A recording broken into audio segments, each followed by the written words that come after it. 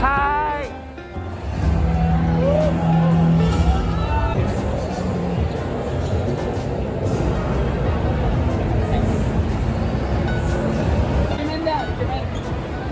Ồ, cả kia là hậu đó.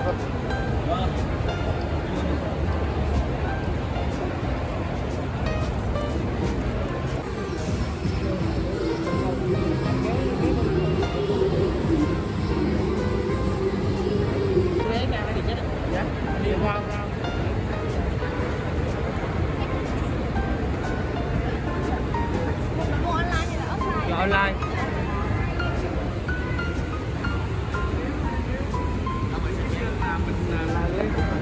Rồi, ở đây có này. Mình có thể kêu các bạn staff hỗ trợ đúng hướng đi lên các em nha. Còn số tự đi lên thì mọi người có lên sẽ sắp xếp để tụi em có bắt đầu.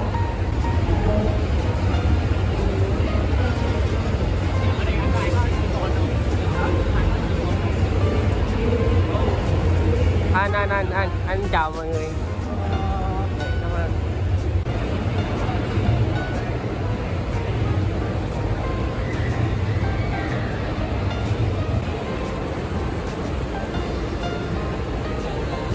Bây giờ thì Cá sẽ xuất hiện cùng với mọi người nhé, mọi người Cá sẽ tổ chức cái này rồi.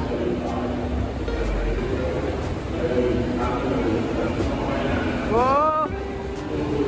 Các bạn không vô hỗ trợ giúp mình thì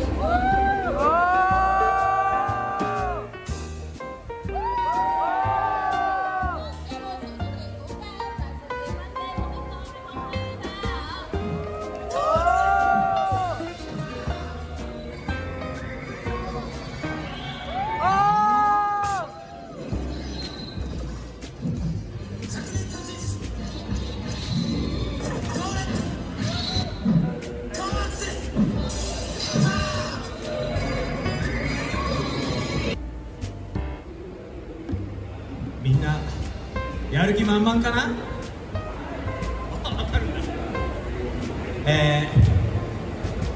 今日は今から写真撮影をするんだ。張り切って写真一緒に撮りましょうね。はい。Sau đây mọi người sẽ chụp ảnh cùng với anh Gao Đỏ. みんな盛り上がってますか？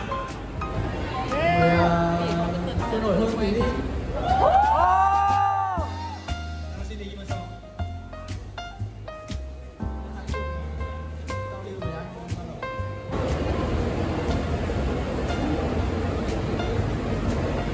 Dạ rồi, em cảm ơn.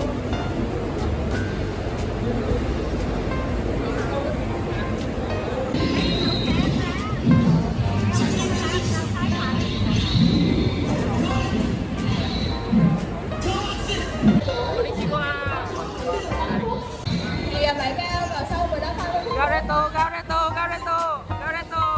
Anh lên đứng khu vực ở dưới bên đấy ạ.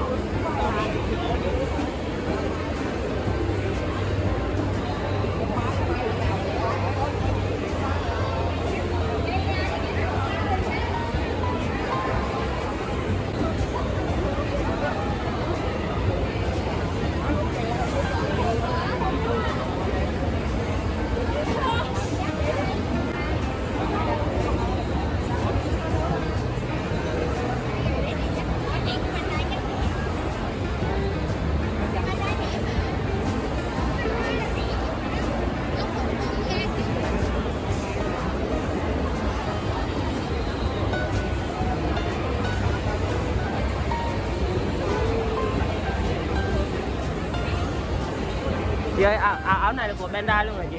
Áo này là của Bandai luôn rồi chị.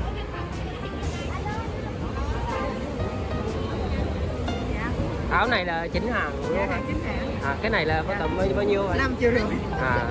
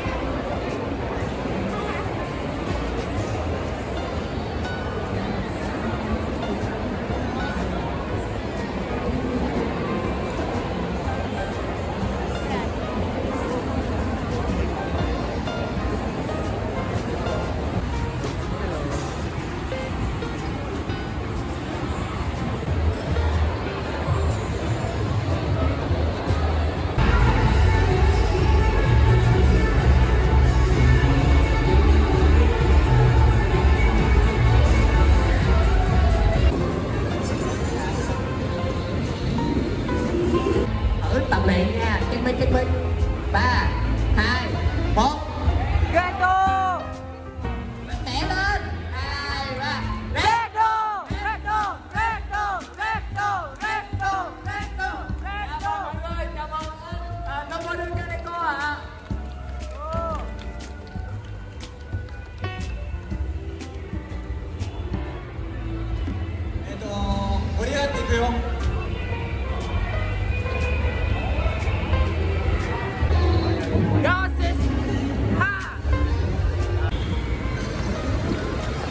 Mình đang 楽しんでるからな。 Mọi người có vui không ạ? 俺も楽しい。 Tôi cũng vui. みんなのおかげでベトナムに来れることができました。ありがとう。 Nhờ có các bạn mà tôi có thể đến được Việt Nam. Rất cảm ơn các bạn.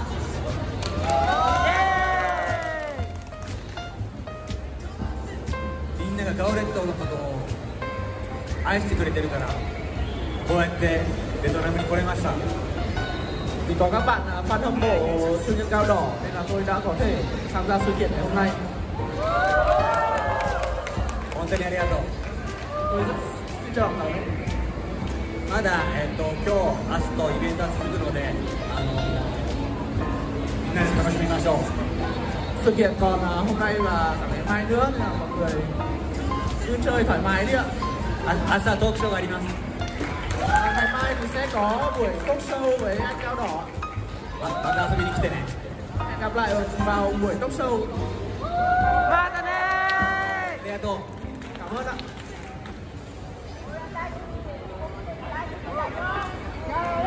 Gao Red, Gao Red, Gao Red, Gao Red, Gao Red, Gao Red, Gao Red, Gao Red.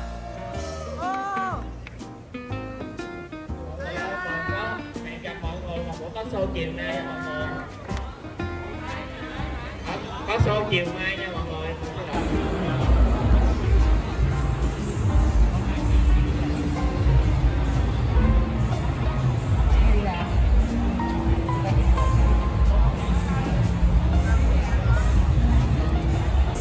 Biết tên qua công nghệ này chưa? Dạ. Bạn nghe qua tên công nghệ này chưa? In 3D á. Dạ em cũng có nghe qua nhưng mà không có hiểu. Cái đó thì anh, đó nó hình sẽ hình cái này như cái này, nó hình từng lớp lên. Dạ. Cái con này sẽ bự, nó vừa có kích cỡ màn hình, nó sẽ Dạ. từng lớp nè, để em ráp lại. À.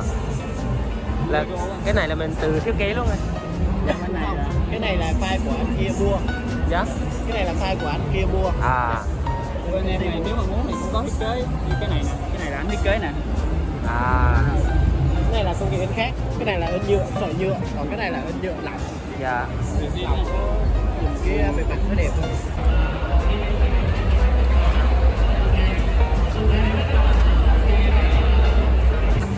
Mà cái đó có luôn. Con này là hàng đi sẽ là xít em Cái này này. hàng điếc. À. Sẽ xem nó không có cái bảng cái sọn. Dạ. Cái này là điếc mà sơn bên dưới. Con này là sẽ xem bản 1.5 của bản 2.0 của Decade. 1.5 hả? 2.0 luôn. Dạ.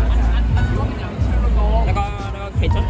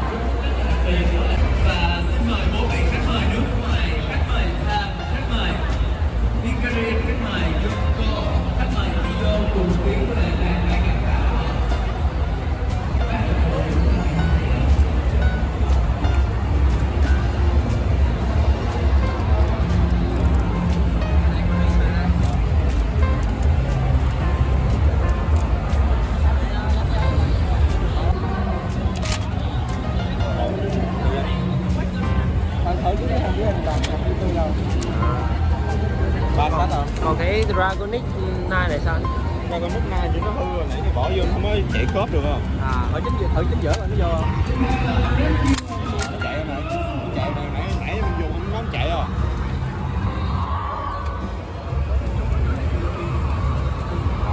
Em muốn không có bị ảnh hưởng bởi cái chức năng mất máu thì em có việc em lộ lô ra thì sẽ không mất máu.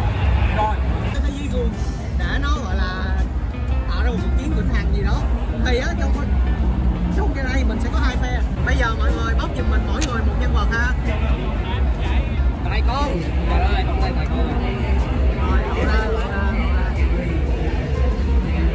Nữa hả? Cô tính ra năng lực của mẹ nó ngon hơn.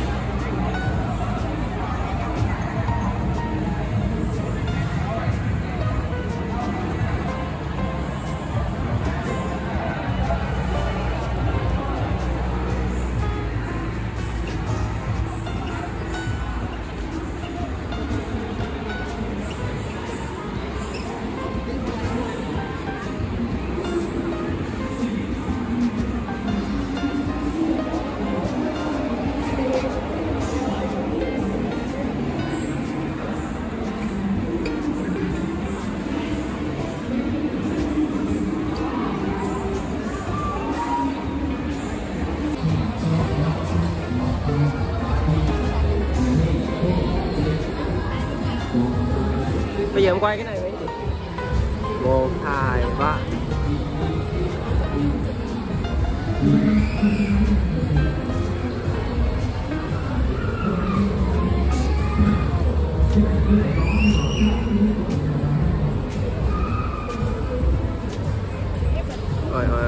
Ôi. Chính giữa.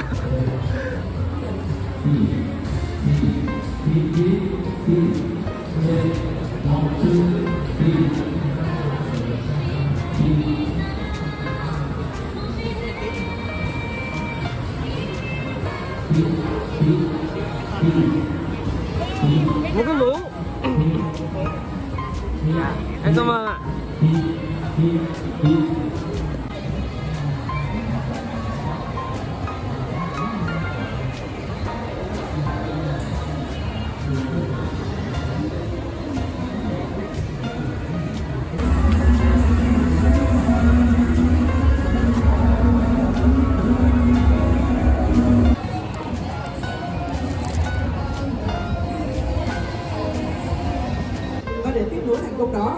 Ngày hôm nay tại sự kiện Manga Comic Con 2023, Skyline Media rất vui mừng được công bố bản quyền tiếp theo thuộc loạt series Kamen Rider thời kỳ Reiwa.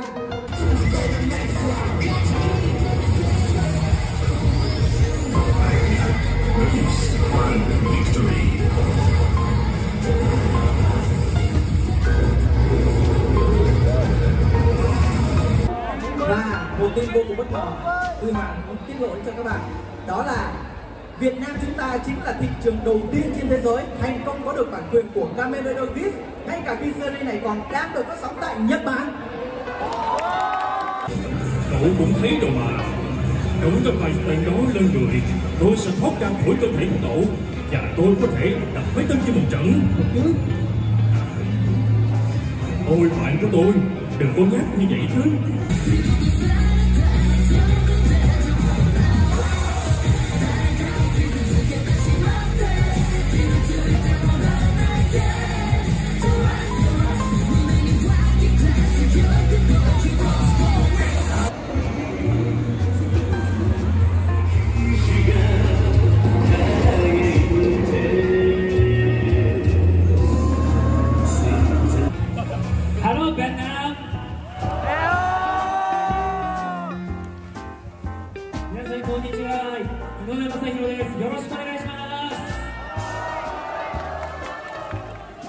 似てますねって言われるんですけど、似てたらやばい。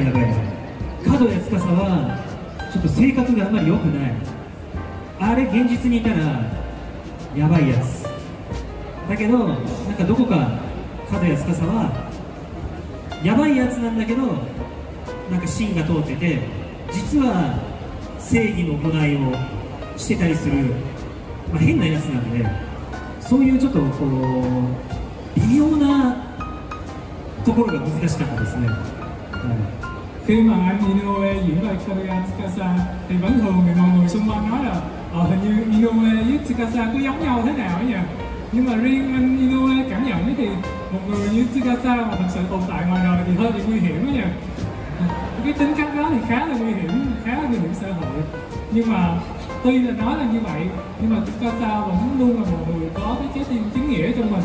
Nên chính anh Inoue khi bị hỏi về Tsukasa cũng có những cái mâu thuẫn rất là lớn trong cái suy nghĩ của mình. Rằng đây có phải thật sự là một cái nhân vật tốt không ha? Và đó là cái cảm nhận của anh về nhân vật này. だからね、本当1、2、3話のどこかで女性を殴るシーンがあって、で女性が鼻血出ちゃうんだけど、もうすごい非難轟々でした。そう。Vào khoảng đầu phim Decade, chắc mọi người còn nhớ phim Decade ghé thăm thế giới của Kaguya thì đã có cảnh đóng một nữ cảnh sát đến chảy máu mũi, và cái cảnh đó đã bị nhận rất là cái nhiều lời phê bình đương thời. Anh chắc chắn là sẽ không làm những việc như vậy ha. で透明になります。本気出したら。透明になってないからまだ本気出してない。 Nếu thực sự anh ấy nghiêm túc đánh vô Masahiro thì chắc chắn sẽ sử dụng kẹp tàng hình không? あとはコンプリートフォーム21になるから。Chắc chắn là không thể thiếu Decade 21 đâu mọi người. Rider heading. Chắc là mình có thấy cái đầu của Decade 21 nên mình xài cái đó để đánh Omazio cũng được ha. 兜のライダーキックはこう回し切りです。こういう回し切り。OK？ もうこれで回し切りした後にこういうポーズ取ってこうなります。 OK？ 一回やってみるよ。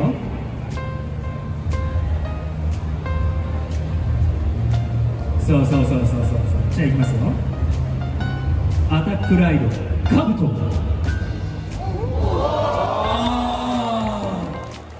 はい、こういう感じです。僕ウルトラマンにならなくても仮面ライダー J っていうのになればでかくなれるんだよね。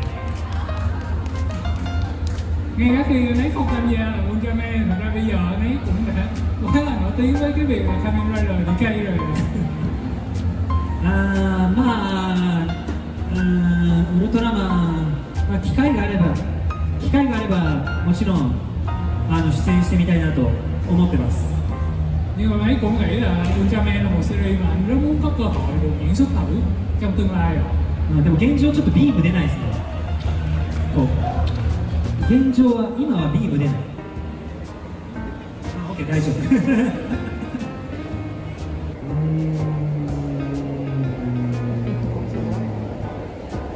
わからないですね。 Anh ấy có cảm giác là Decade là một kẻ có thể xuất hiện ở bất cứ đâu luôn ha. Nhưng mà series tháng 9 này thì anh ấy chưa chắc nha. 楽しみにしててください。 Nhưng mà mọi người cứ tiếp tục ủng hộ, cứ tiếp tục cho mọi người tiếp tục ủng hộ cái series tháng 9 này. はい、じゃあベトナムの皆さん、時間が来てしまったようで本当に短い時間でしたけれども、皆さんと楽しく喋れて本当に良かったですし、もう本当僕にとっての宝物になりました。ありがとうございました。 Tuy là trong một khoảng thời gian rất ngắn nhưng mà cơ hội để giao lưu với mọi người ở đây là một món quà không thể thay thế với anh Inoue Masahiro. Xin rất cảm ơn mọi người. 僕はまた明日もここに来ると思うので、よかったら皆さんも顔出しに来てください。 Ngày mai anh ấy sẽ lại tiếp tục tham gia về event và nếu được mọi người hãy tiếp tục đến và ủng hộ cho Decade nhé. そしてセンティカ F8ABA のjisariz、まだ見てない人いたら見てください。 Ai chưa xem Sentai thì nhớ về xem nha. Rồi, また明日会いましょう。 Hẹn gặp mọi người vào ngày mai. Decade rồi.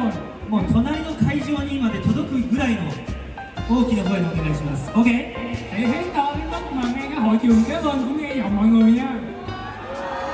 Rõ mà. それではやりますよ。準備はいいですか？ Mọi người đã sẵn sàng chưa? Thấy chưa? 3, 2, 1。 Ủa,